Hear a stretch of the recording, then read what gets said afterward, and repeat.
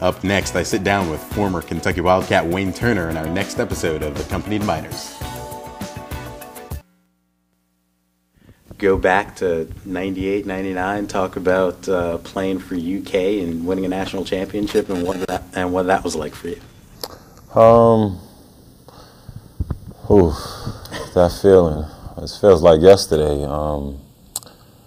I think that was probably the most best moment in my life, and playing basketball was winning a national championship, because growing up as a kid in Boston and always watching the national championship game and the whole tournament atmosphere, it was just so exciting, and to be a part and actually win was like out of the world. I mean, even to this day, you know, I still hear people talk about it, and it just was an amazing feeling. You know, I'm just really, really happy and grateful to be a part of that. What was it like? What was it like playing for UK? I guess for you then too. Really, UK was a great experience. I really didn't understand the whole University of Kentucky traditional thing until about my junior year. The end of my sophomore year, going into my junior year, I really started to understand how much, it meant to people, to the fans anyway.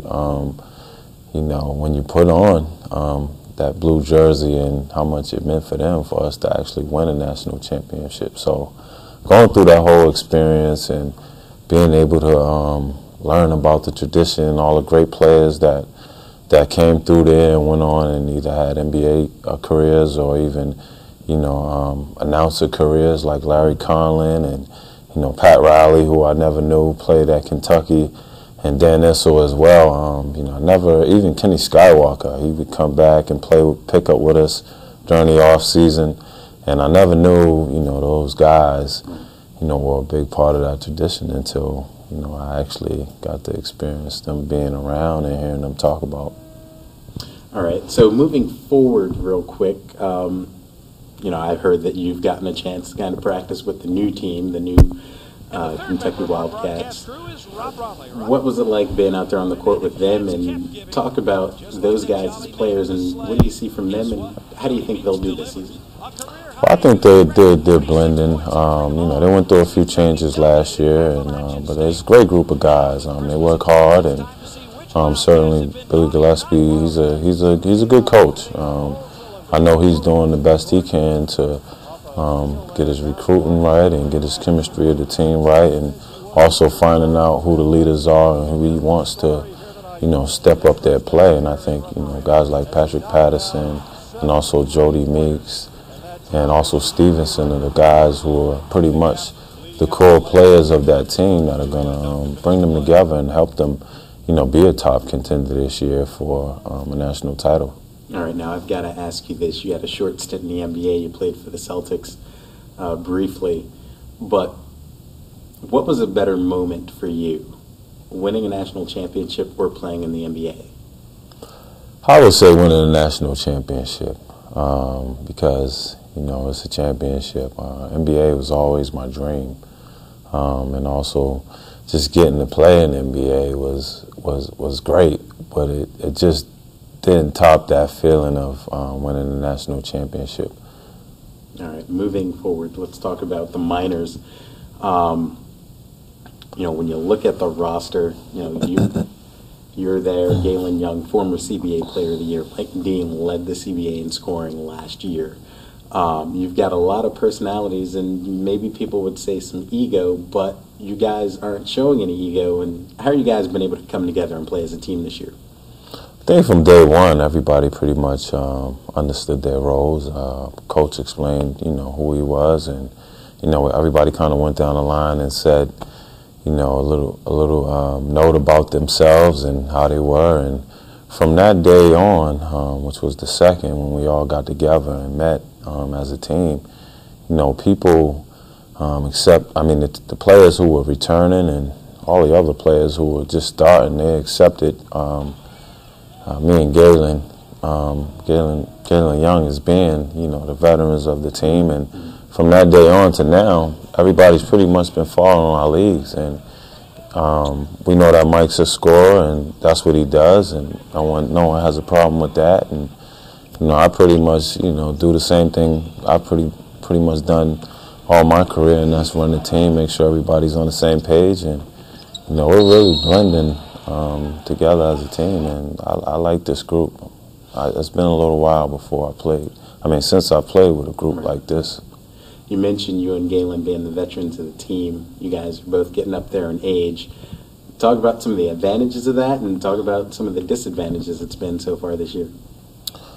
I think the advantages of being veterans on a team is that when something when things start to fall apart or things get a little carried away, he and I both understand what we need to do to bring it all back together, or even stop it from even falling apart. And also in a situation where Coach is probably unsure about some things, and he can come to us and ask us for some insurance. Some of the disadvantages, I think the older you get, sometimes the back-to-back games can wear and tear on you a little bit. But other than that, I don't really see any other disadvantages. I mean, the guys are great. They really look up to us, and I think that is what helps us able to lead them more.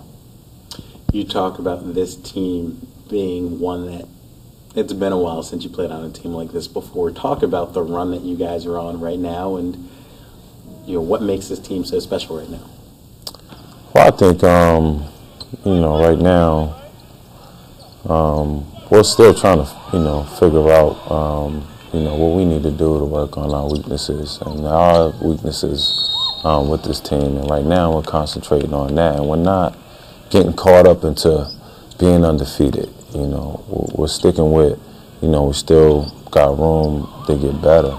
And I think as long as we continue to, stay humble, stay modest, and work on the things that we need to work on, listen to what coaches are saying to us, every practice in and practice out, and get better, I think the sky's the limit pretty much for us. All right, Coach, I want to say this real quick.